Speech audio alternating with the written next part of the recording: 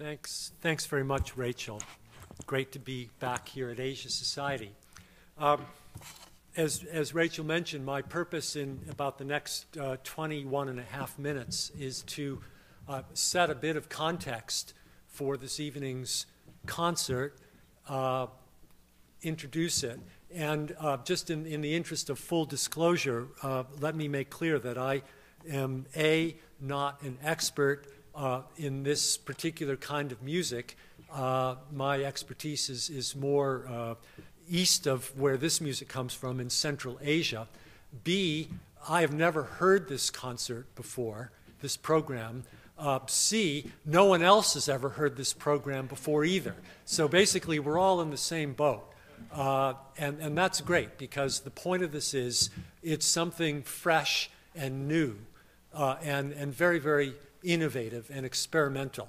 So my purpose is really to kind of describe the framework or the parameters of the experiment. And as Rachel mentioned, after a few minutes, I'll invite Fairouz Nishanova to join me on the stage, and I'll get her to talk a little bit also about the role that she's played as director of the Aga Khan Music Initiative in making this concert happen. So a couple of things to point out about the music you're going to hear. There's been a lot of music from Iran that's been brought to the United States over the last 20, 30 years in the context of various world music festivals, concerts, presentations, touring groups, a lot of them here at Asia Society, others over across town in Lincoln Center, Carnegie Hall, the World Music Institute. Most of that music, overwhelmingly, the music that we hear coming from Iran is what you could call classical music, Iranian classical music, the Dastgah music, which is a repertoire based in an old system of modally organized music that it's canonized. It has a lot of conventions and rules that are highly theorized. They're passed on through a tradition of master and disciple, or master and apprentice. They're played with great virtuosity by people who are the equivalent or the analog of Western classical musicians. So that's what mostly we understand in the West when we think, or what we've heard from Iran. The music that's being presented tonight is utterly different. It represents an utterly different layer of Iranian music. And that is, it represents a kind of music that's from the very south of Iran, the coastal region bordering on the Persian Gulf, a province called Bushehr. And so you can call this music Bushehri. Bushehr, being on the Persian Gulf, it's one of the old port cities of Iran, and it's a very cosmopolitan place. It's been a port where trade has been conducted for a long time with Africa, with India, and with the Arab lands that lie just across the Persian Gulf to the west and to the north, Iraq being to the north, and the Emirates, the islands in the Persian Gulf, and of course Saudi Arabia being over to the west. So it's a cosmopolitan place that's absorbed a lot of different musical influences, and these are reflected in the kind of music, the kind of folk music that you hear from Bushehr. And that's the kind of music that you're going to hear tonight. Iran, of course, it's a big country. It's a country with a large number of regional traditions. Up in the northeast, you have Khorasan, a whole other tradition there that's more closely related to Central Asia and Turkmen music. In the southwest, or southeast rather, you have the Baluchi traditions, which again are completely different from, say, the classical tradition. In the northwest, you have a lot of Azeri influence, very strong Azeri community around Tabriz, and many other regional traditions. So Bushehr and Bushehri music is one of those. It's a folk music. It's not a highly theorized tradition like the Dastgah, the classical music. The instrument you're going to hear that one of the main instrument from Iran is a bagpipe. Now, we don't think of bagpipes normally. We don't associate them with Iran. But in fact, bagpipes come probably originally from the Middle East. I'm a bagpipe player. I play Highland pipes from Scotland and also the bellows pipes, uilleann pipes from Ireland that you play with your elbow. Most bagpipes have chanter, which is the pipe that you finger, and drones that play a steady pitch, a drone pitch, that you hear against the melody. This Iranian bagpipe is interesting because it has only a chanter, has no drone pipes. It's played in a traditional context in wedding ceremonies or wedding festivities, for dancing, for festivity, merriment. And here it's going to be played with great virtuosity by one of the musicians, the featured musicians in the concert, Saeed Shanbehzadeh, who grew up in Bushehr and learned this instrument as a youngster, starting when he was 7, hanging out with wedding musicians.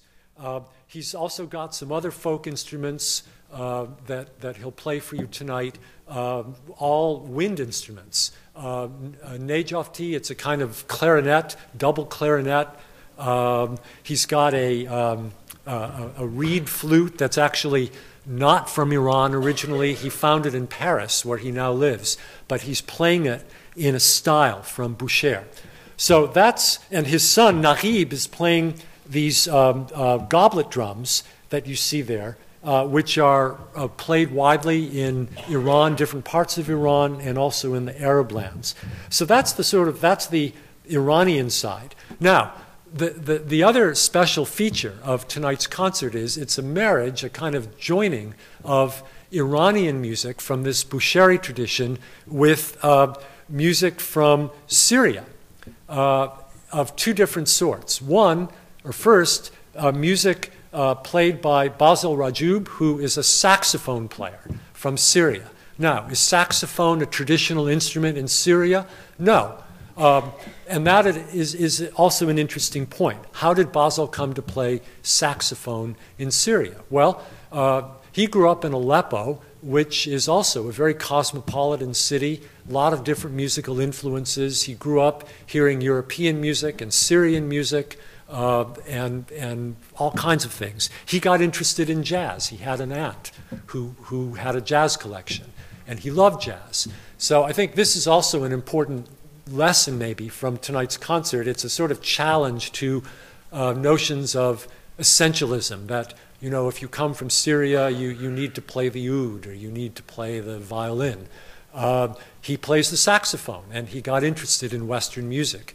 He played Western music, in fact, before he played Syrian music. Later, he got interested in Syrian music. Another Syrian musician who's playing in the concert tonight as a guest of the core group is Kenan Adwani. And he is a master on the oud. He grew up playing the traditional classical music of Syria, the maqam. He learned that also through the master-disciple system, and later at the conservatory, or the High Institute of Music in Damascus.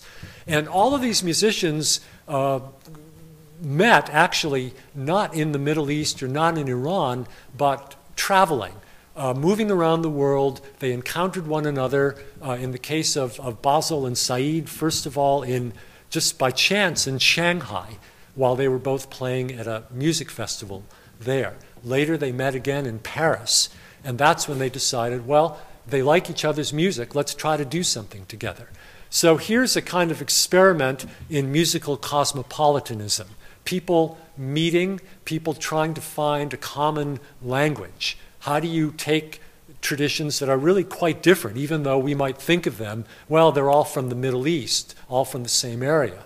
But they're very, very different. Folk music from the south of Iran, a saxophone player from Aleppo, an oud player from Damascus, all of them then sort of scattering to the four corners of the earth. Saeed and Nahib moved to Paris, where they now live. Basel lives in Switzerland. Kenan lives in Philadelphia. They've been up to now, literally up to this evening, they've been a virtual group. They rehearse via Skype. So what you're seeing tonight is sort of a physical reunification or unification of people who have been virtual presences to one another. So this is an exciting moment to see what have they been able to do, how have they been able to find a kind of glue that holds together these different musical languages.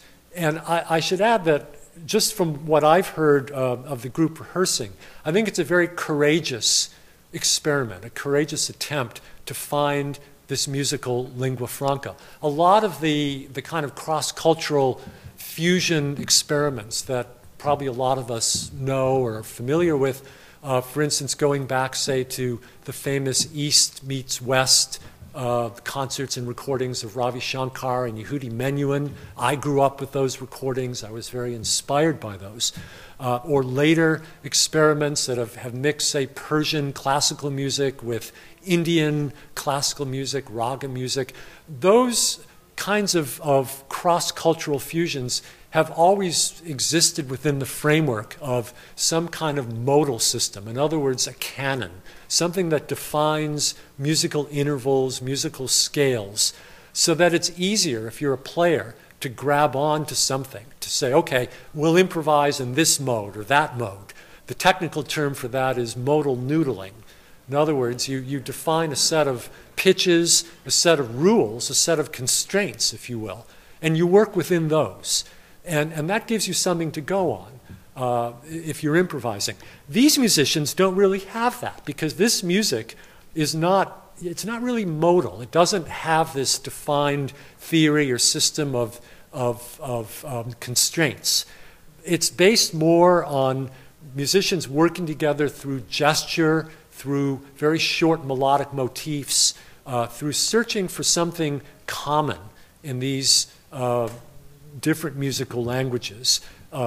Jazz, in the case of Basel, this Boucheri folk music, and the classical maqam that Kenan grew up with.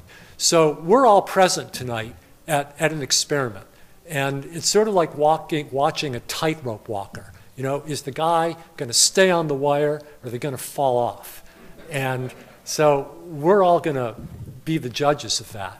How well do they stay on the wire and come up with something that's really interesting? Because the pieces are named.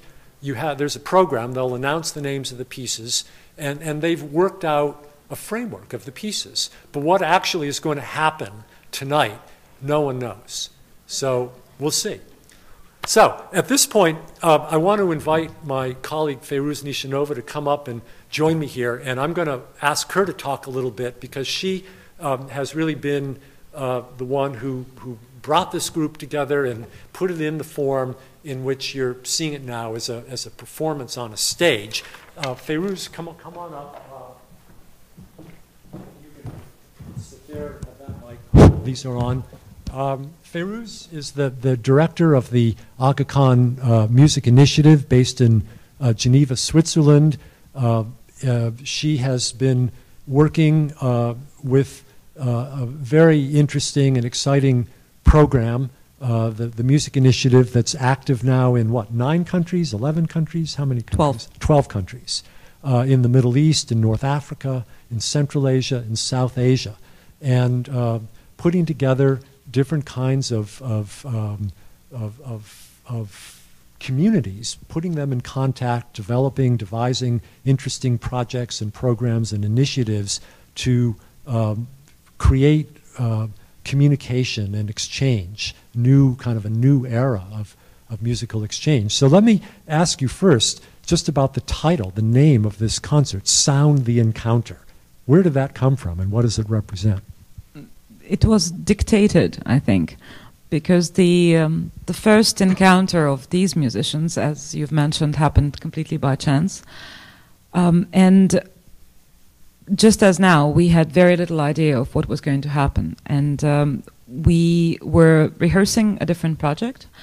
And we had this beautiful rehearsal space in the middle of Paris, in center of Paris, and it was a space reserved for a ballet company. So it was pitch black with a few skylights through which the light was trickling through. And when this brave idea came up and musicians said, well, let's try and see what this is going to be, there was this dead silence that represented fear, I think, and apprehension. And we were in this huge, dark, black room with some little streaks of light. And suddenly there was this sound. They don't speak the same language any longer. And it was really a conversation that they didn't rehearse, that they didn't know anything about. They just jumped into it and started talking. And somehow it was so harmonious and so beautiful and so intense and grabbing at the same time that in that dark space, suddenly there was this sound that entered and took over and created this encounter. And I did two things besides listening. I was very lucky to have our filmmaker present in the room because he was rehearsing a completely different project. So I asked him to film that very moment of creation of that second. So you will see some of it today at the introductory film. And the second thing I did, I answered an email from a fellow presenter who said, well, do you have anything new and crazy planned? And I said, well, talk about that. Sound the Encounter. That's how it happened. So Sound the Encounter is actually the name of the group, not just the name of the program. Is that right? I think, yes. I think we've begun to, we call it a project because the group, it's a collective of likely-minded individuals who share one very specific gift. They are fully conversant in their own tradition, or traditions, I should say, because every single one of them is lucky enough and knowledgeable enough to be fully conversant in several traditions that their region represent. But the gift is that they are by no means limited by that tradition. So they are able, while being fully respectful of it, use this tradition as a trampoline, as a platform to create a new contemporary expression that is tradition-inspired but not tradition-limited. So it's a collective of very likely-minded individuals that believe in not imitating music but creating new conversation. And in doing so, they help the Aga Khan Music Initiative advance our quest to recreate the age-old exchange that always existed among the artistic communities that spread all along the great Silk Route or Spice Route, call them whatever you feel more comfortable with, the great trade routes of our universe. And if you look back at what those trade routes always served as catalyst for, they very often served as platforms for some of the most exciting creations in poetry, astronomy, medicine, and music and architecture. And about 100 years ago, I think that exchange stopped or slowed down very much. And when we think of fusion, especially the artistic fusion, we always think about East-West. And through the work of the Music Initiative, we slowly came to the realization that we could only support the tradition this much by preserving it. But to really revitalize it, we had to recreate the exchange of the among the artistic communities that used to share that common language, but no longer share the spoken language. Yet they allow the ancient language of their musical tradition to come in and let them develop a new body. So this further development is happening through exchange, through meeting, encounter, exchange, and innovation.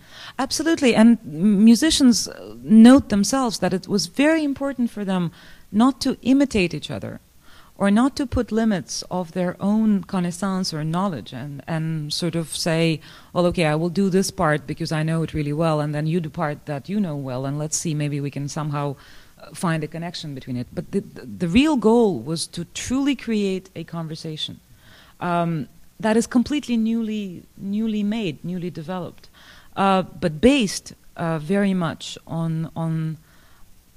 I think they've all realized the amount of knowledge and gratitude they had for their own traditions, because most of them have left their homelands behind, as you've noted. So they've also mentioned that it's a way to go back to their homelands. It's a way to revisit the land they left behind, and pay an homage, and at the same time create a contemporary expression of that sound. So, in conclusion, I suppose we should go full circle back to what Rachel Cooper said in the beginning, that here we have a case of artists being pioneers in starting conversations that go across cultures, and we can only hope that perhaps life will imitate art, and politicians will also start talking to each other and having these conversations. It reminds me, in the Aga Khan Trust for Culture, the organization that I represent with honor, we have an oldest program that is called the Aga Khan Award for Architecture that celebrates the innovation in architecture that has truly made a difference to the life of the communities that the innovation was created for. And a couple of cycles back, one of our winners was a group of people representing Turkish and Greek parts of Cyprus. And two people accepting the award were not architects, but the mayors of the Greek and Turkish part of the island. And when they accepted the award, someone posed a question and said, well, how could it happen? How could you suddenly overcome the conflict that lasted for more than a generation? And one of them said, well, we were working on an irrigation system, and we were working on it completely separately for the same piece of land.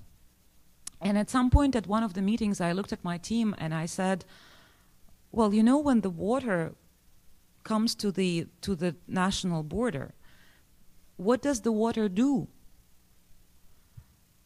And he said the silence you could cut the silence in the room with a knife. And he said that's when we picked up the phones and called the other side of the border.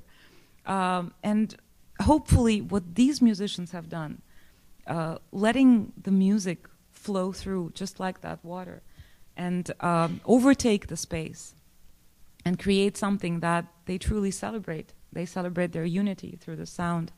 I very much hope that this will serve as an example to the greater world. Great. Thank you very much. Thank you. Hope you all enjoyed the concert. Thanks for coming.